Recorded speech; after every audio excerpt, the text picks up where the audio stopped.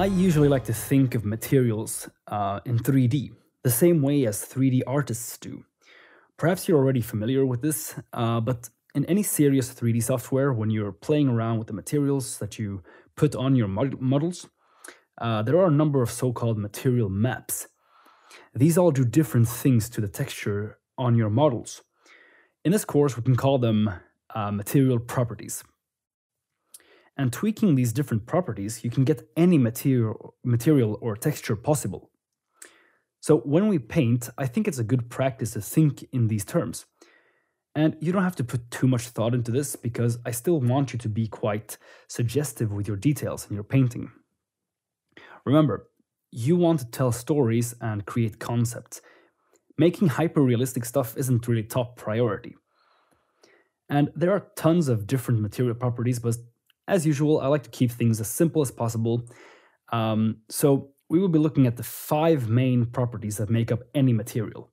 And these properties make up pretty much, all of these, you can explain them with these 5 ones. So the first one is diffuse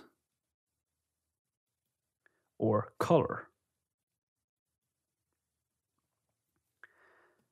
This is the main color material. So for example, here you have blue and some green. Here you have more like beige. Here you have more brown. So that's what the diffuse property does, or color property. Next, we have opacity. And this is basically how opaque or transparent the material is. So again, if you look here, you can have some more transparent flames and a little bit more transparency here in this seawater or this water. While right here we have only 100% opaque. You can't see through these. Now the third one is bump.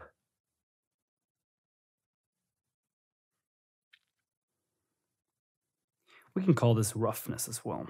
It's not exactly the same as in roughness for 3D, but it'll help you understand it more. Roughness.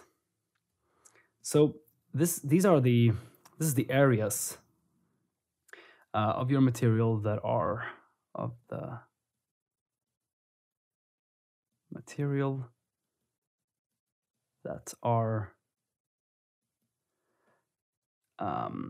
extruded. Extruded in or in and out, in or out. So if we look, for example, at the water here, we have some areas here, they go up and down and do this cool stuff. And that's sort of the bump of the texture. And same here. Here we have some more bump. It just goes out of the actual like sphere here. While here we have pretty, here it goes in, right? So this is pretty much like kind of smooth. And here we can say that this is part of the texture where it goes out in a bump. So you can think about like a bumpy road, right? So you have the road right there.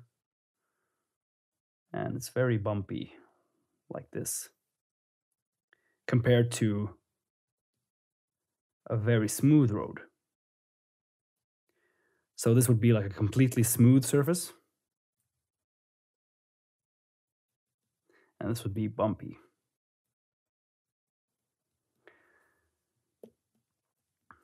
And then we have the fourth, which is reflectivity.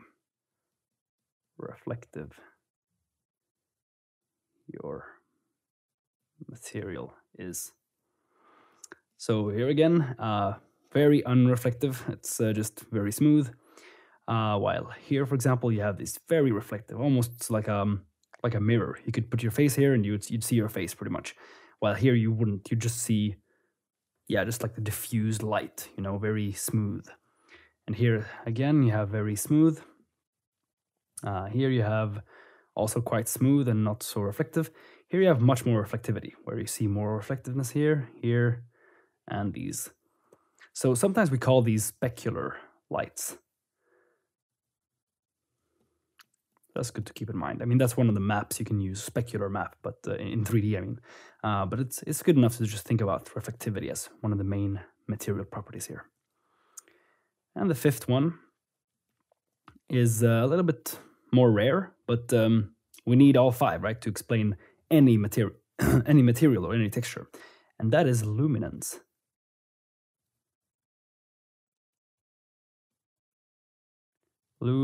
Luminance, or luminosity, I guess, or glow.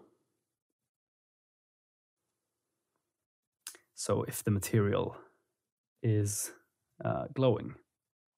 So for example, here you have some glow, right? That means that this material is kind of glowing, right? Fire is a luminant or luminous material. So using these five different main material properties, you can explain any texture you want. And I usually like to go kind of start with the color, start with some, is it opaque? Is it, which color does it have? And then I start adding on some, bump and roughness to it. And then I go to reflectivity. So I start adding more highlights where it should be more reflective and stuff like that. So it kind of goes like 1, 2, 3, and so on. Luminance is kind of its own thing, where I just start with sort of the, diffuse and color, and then I start adding on more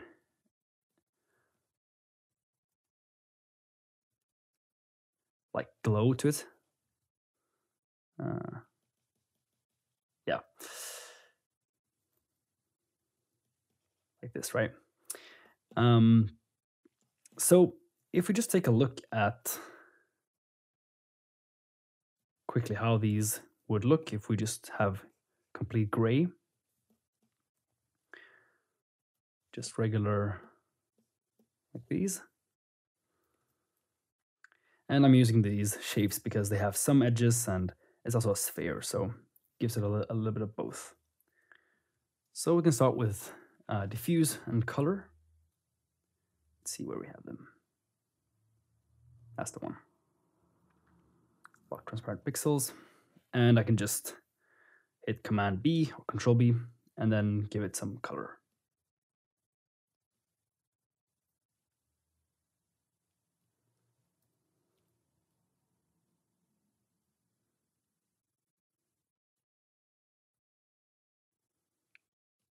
You can also add some color variation here. So we can choose maybe color here.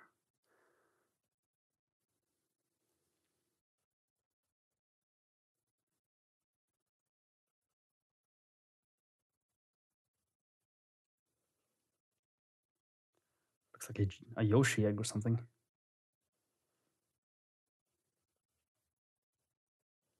Right, so we don't have any. I mean, we do have some idea of the roughness and the reflectivity. It seems to be very smooth, right? Like if you touch this, it feels like a matte surface, kind of like these ones here, or this one. So this would be diffuse. Now let's look at opacity. So this material would be more opaque, right? Well, I can just bring down the opacity right here. And then maybe add, you see this shadow here? So this kind of indicates that this is completely opaque, like 100% opacity. And if I just paint the shadow more there, let's see, am I doing, oh, this color. I just paint.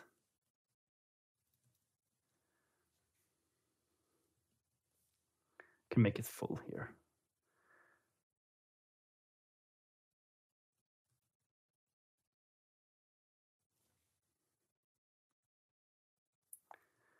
I won't make it completely black, but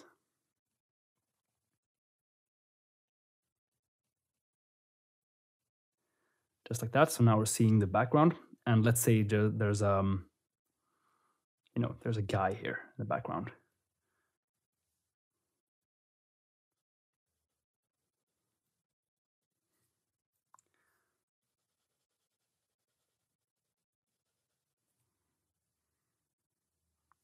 he's floating, right? So we'd probably see him as well because it's opaque. So maybe something like this, right?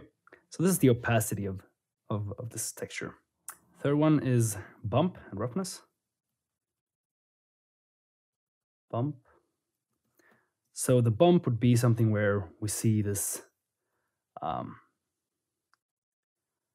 let's say there's a switch brush, like there's a crack here, right? Now this kind of just looks like paint or something, and it looks kind of flat. So with bump, we can add some more stuff to it like this, like reflecting some of the highlights there, showing off some of this crack, these cracks. Always thinking about where the light is. The light will affect the bump a lot. If the light was coming from here,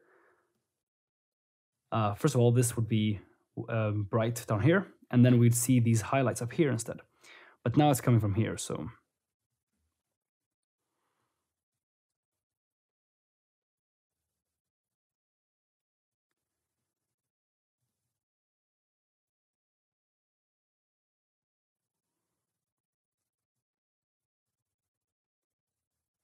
something like that. And then also it could go outside.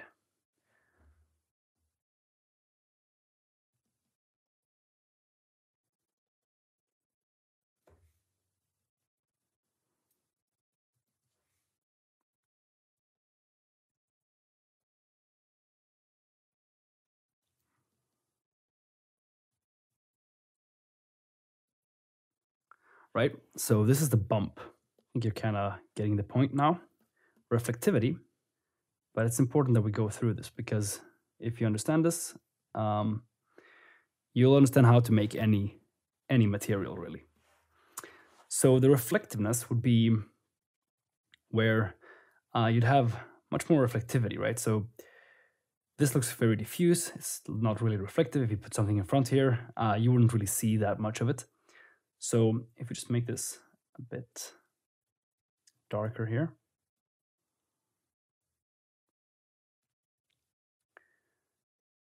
So if I just add very reflective point like that, see, it already looks much more reflective. And let's say there's a thing standing right here, and it's a shadow. So this thing would be reflected here. We'd see something like that. And then finally we had luminance and glow. So if this was glowing, we'd have something like, let's duplicate this one. Put that to linear dodge, add, and then create some blur. It's a quick way of creating some glow.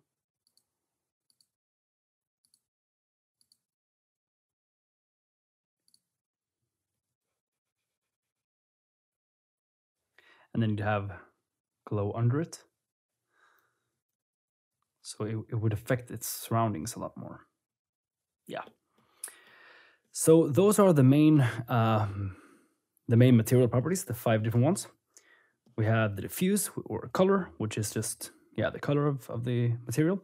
Then if it's opaque or not, the bump of it, the reflectivity of it, and if it glows, then this material.